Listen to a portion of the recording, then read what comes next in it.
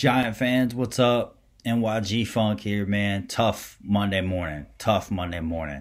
Had a lot on the line against Arizona. We're riding a 4-game winning streak. Can't coming in hot. The division in our grasp, and we just completely laid an egg. There's no way around it. I broke down all 8 sacks, which was the difference and the big thorn in the side all game that really limited us from ever getting back into the game.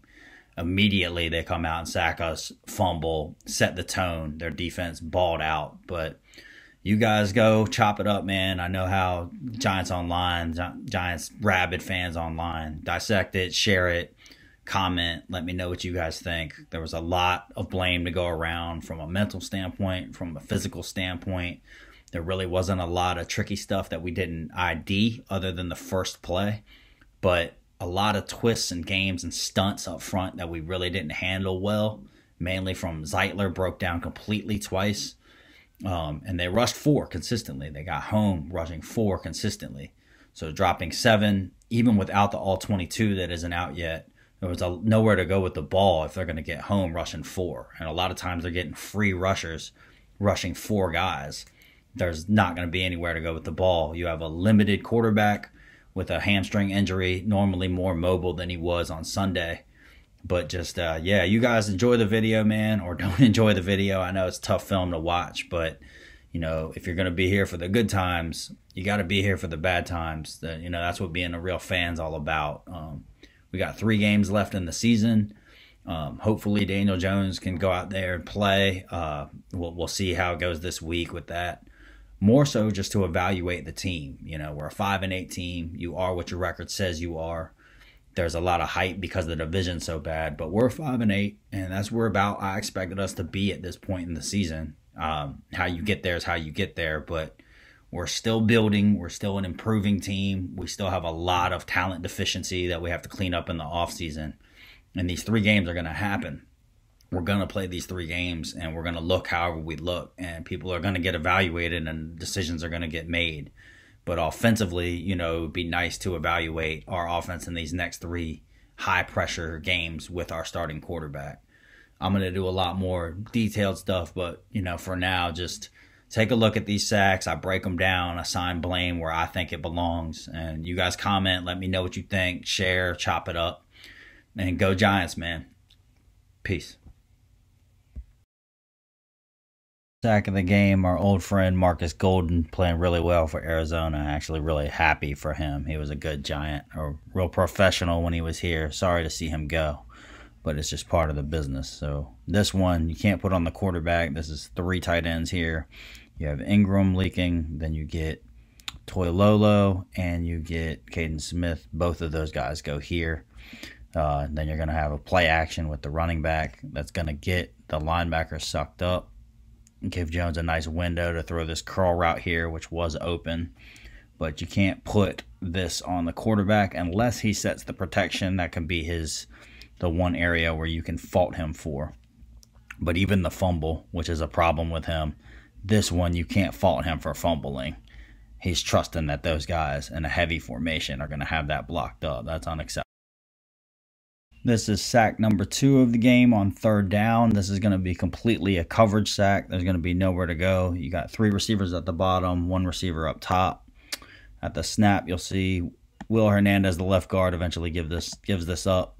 But at the bottom here, he's looking down. You got a corner and a go at the bottom, kind of running into each other. Not the greatest routes, run, or design. Both of the guys in the flats are covered. Up top on the go, you have double coverage, and then you have a robber sitting in the middle of the field. Jones with the hamstring clearly wasn't 100%. Tries to get out of this. Very limited mobility. Tries to pick up what he can. We end up punting there. 100%. That's a coverage sack. Sack number 3, Hassan Reddick at the top of the screen against the rookie right tackle, Matt Peart. He's going to just beat him with a nice move to the outside and just get to Jones. If you want to be as nitpicky as possible, these guys end up running a stunt with Golden coming around. The running back comes up and gets a chip.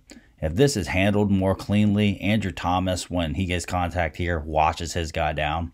But it's a little bit late. If you want to be picky, You could argue that if this stunt is picked up more cleanly, maybe he has a pocket to step into to get out of the outside pressure, but that's a little nitpicky. I think this one's completely on Parrott, who just gets beat to the outside, no room to step up.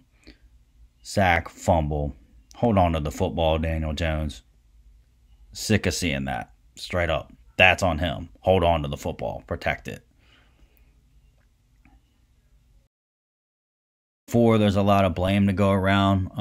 Hassan Reddick's going to come and get to the edge. If you guys have been following, Andrew Thomas has been getting beat inside by oversetting out here, and then these guys coming back inside. So what they've coached him to do instead is to set inside hard and then force these guys to go around him and then push him past the quarterback. That's impossible if you have pressure up the middle, which you do with this stunt here. The right tackle, Parrott, and the right guard, Zeitler, are both going to go here, and Golden is going to get a free rush inside. So a little bit of a shared responsibility, but the ultimate thing is you can't just not handle these stunts and get pressure right up the middle. Reddick's going to get the credit for this sack, but you can't have a free rusher. There's nowhere to step up. That's the design of how they've coached these guys. Push the ends past the pocket, be firm up front, and give your quarterback a chance to climb the pocket. Sack number 5, really disappointing to see our offensive line have been playing so well, but this is another communication breakdown of got the right guard Zeitler, the right tackle Fleming. Fleming's going to do a good job to pick up the stunt and stay on his man when these guys do the twist, but Zeitler's really late and Reddick gets his direct line to the quarterback. And then the reason Gates isn't here to help is because up top, this is really creative and some veteran gamesmanship with the tackle going to go get a piece of Thomas. And then you're going to have Golden fake like he's coming inside and then stay outside. That's a complete breakdown of our guys. Some gamesmanship up top. Really veteran savvy move by those two. We'll run it through. You see down at the bottom there, just a complete breakdown. Run it back one more time. Unacceptable. Free shot at the quarterback. Another fumble. Hold on to the ball. He re-injures his hamstring. Just not getting it done. Sack number 6. This one looks like everyone's covered. Don't have the all 22 yet, so you can't really see the coverage downfield, but this is just going to be another game inside. They run double twists. These guys are all going to be twisted up front. We pick it up well as far as assignment-wise, but then you're going to get the left guard, Lemieux, is going to stand straight up, and when he comes on twist, he's going to get underneath of him and push him back in the pocket. Looks like Jones has nowhere to go with the ball. The routes that are on the screen are covered. You can't really see downfield. And with his hamstring limited, he's not getting out of this. This looks like a coverage sack. But Lemieux, you see, he's way too high. Gets pushed right back into the quarterback. That's just him getting beat physically. Assignment-wise, we handled these stunts. But good coverage by Arizona. And really bad leverage by Lemieux. Sack number 7, the theme of all these sacks is they're getting home with 4. Sometimes it's mental breakdowns by us, sometimes it's physical breakdowns, but they're rushing 4, dropping 7. So there's nowhere to go with the ball, which stands to reason. If you can get home with 4 and cover with 7, there's going to be nowhere to go with the ball. A lot of coverage sacks. This time you're going to get a bull rush from Hassan Reddick, who's been winning with speed all day. You're going to see Fleming overset. He's going to jump outside.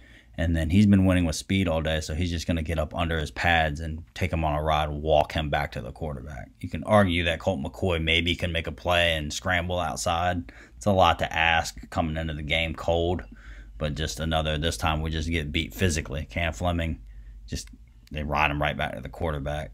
We had to set him up with the speed all game and then go to power, get up under his pads. It's textbook bull rush. Great game for Hassan Reddick. He was a beast. This is the final sack of the game. They finally put us out of our misery. Sack number 8, man. That says all you need to know. 8 damn sacks. Just like last year when Arizona came in here and sacked us 8 times. But up top, you're just going to get Andrew Thomas getting just abused up top to the outside. Colt McCoy has no shot here. Everybody else does a good job. He has a firm pocket. He has room to step up, and elite level pocket presence quarterbacks can navigate and have that sixth sense Daniel Jones struggles mightily with that. So this one isn't a result of just having a backup quarterback. But you can't fault anybody. That's Andrew Thomas getting beat. And Hassan Reddick, he was amazing today. I loved him coming out of Temple. Always thought he was an awesome player. Finally found a home. They've moved him around a lot on defense. But as a just strictly edge rusher, he's killing it.